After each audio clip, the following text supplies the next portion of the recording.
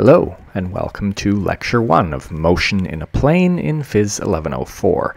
The first thing we need to do in this unit is revisit how we represent motion and generalize it so that the methods we already know will be adapted to work for motions that aren't in one dimension.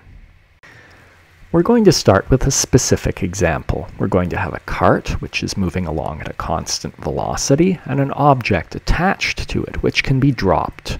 And what we see when we view this through a camera which is fixed to the lab bench, so it's in the earth frame, is that the dropped object follows a curved path. On the other hand, if we view it through a camera which is attached to the cart, the object falls straight down. And so what this shows us is that the shape of the object's observed path depends on the motion of the observer.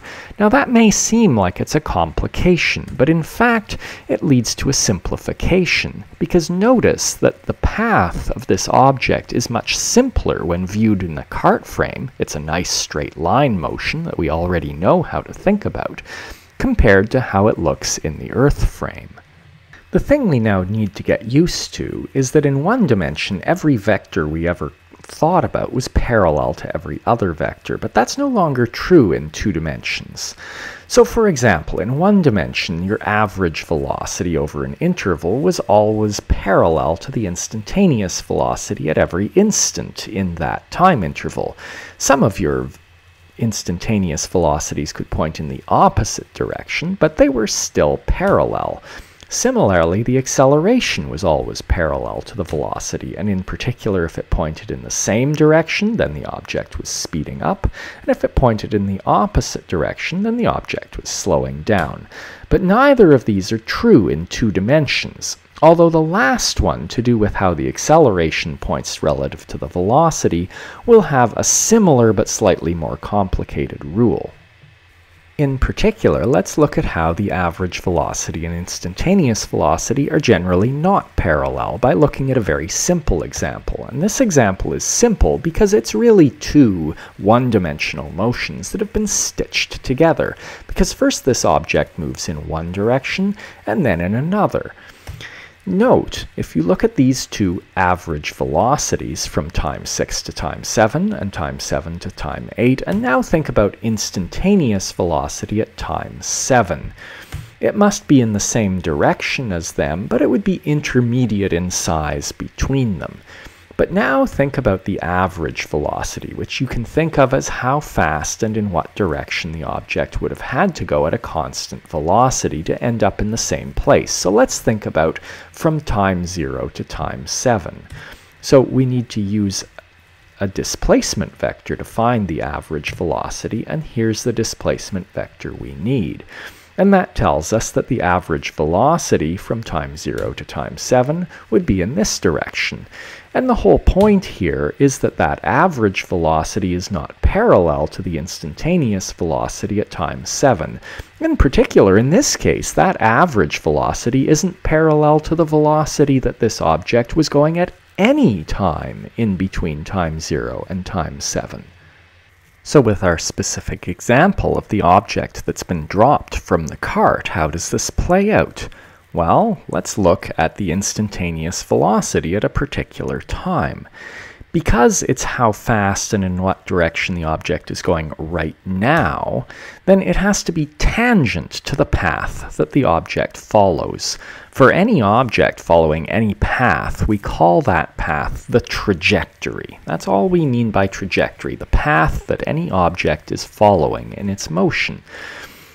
And the instantaneous velocity has to be tangent to the path. So, for example, at time 13, the instantaneous velocity must look like this. But now let's think about the average velocity. And again, we can get that from a displacement. And so here's the displacement vector from time 5 to time 13, and that tells us that the average velocity over that interval points like this. And just note that that average velocity is not in the same direction as the instantaneous velocity at time 13.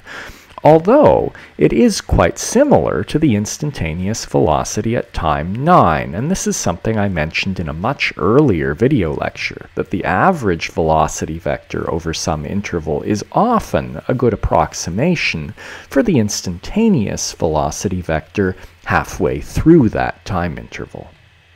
To understand how the acceleration can be in a different direction entirely from the velocity, we need to remember how vector addition and subtraction work, because remember that an acceleration is calculated from a change in velocity, and that's a vector subtraction. So in vector addition, we have two vectors, and if we put them head to tail and think about where you wind up if you start at the tail of A, walk to its head, and then on to the head of B, it's the same as if you walked this vector here. And that's what we mean by the vector addition of A plus B. Another rule we need is how to multiply vectors by scalars. Well, if you take b and add it to itself, then you get 2b, which just looks like this. And that shows you that when you multiply a vector by a scalar, you get a vector in the same direction, but with a different length. In particular, if you multiply it by -1, you just flip it end for end, and that's what we need to see subtraction. If you want to subtract b from a, you first flip it, so you get the negative of b, and then you add them, and there's how vector subtraction works. Let's now see how this vector subtraction that is involved in calculating an average velocity plays out in a very general situation. So I've made a motion that sort of includes everything, including the kitchen sink. It's got speeding up in a straight line, slowing down in a straight line, constant velocity, going around a corner at constant speed, going around a corner while slowing down, and going around a corner while speeding up. That's all the possibilities. And I've put the acceleration vectors on for the cases that we already know. When it's speeding up in a straight line, the acceleration points in the direction of motion. When it's slowing down in a straight line, the acceleration points opposite to the direction of motion, and constant velocity means zero acceleration. But let's now see, by carrying out the vector subtractions, how it turns out for the other three cases. So let's now use this process of vector subtraction to estimate the acceleration vector at this circled time here.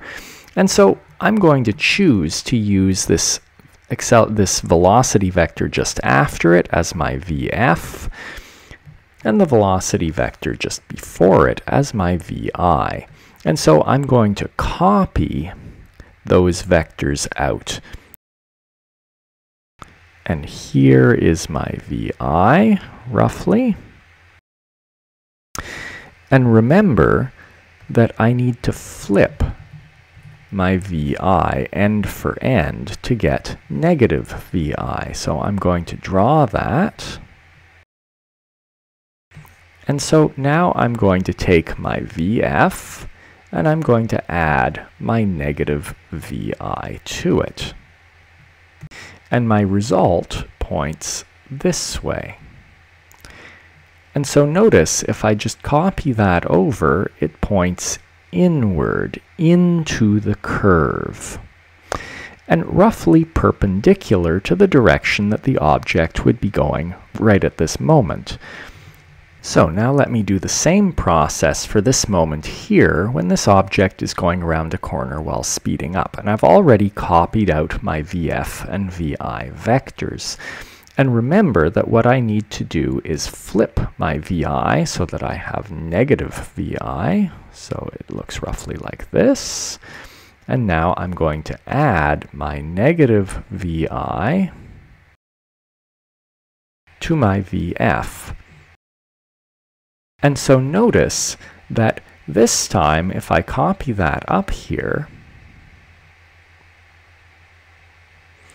that acceleration vector is not perpendicular to the direction of motion. The direction of motion is roughly like this, and so perpendicular to it is roughly like this, and that vector is pointing forward of that. We'll see why in a little while. So now let me finish up by doing this case over here where it's slowing down while turning, and I've copied out my VI and my VF, and I've already made my flipped around negative VI, and I'm going to take my VF and my negative VI and add them. And if I copy that over here, you see that it is not perpendicular or parallel to the motion. The direction perpendicular to the motion would be roughly like this. And so this is pointing into the curve and somewhat back. And again, we'll see why in a little while. So now I'm going to pose a question to you, and if you're in my course and you're viewing this video through Moodle, you'll now be asked a question on Moodle that's just this question, and you'll have to answer it before you go on to the next video. If you're not viewing this through Moodle, then please do come up with your answer before you go on to part 2 of the video. So here is our object that's been dropped from the cart. And here are some motion diagrams of it. And these motion diagrams have the acceleration vectors added, and the only difference between them is the acceleration vectors. Which of them is the most correct motion diagram for this object? And I'll say, from previous things you've learned in this course, you have all kinds of ways of coming up with the correct answer here.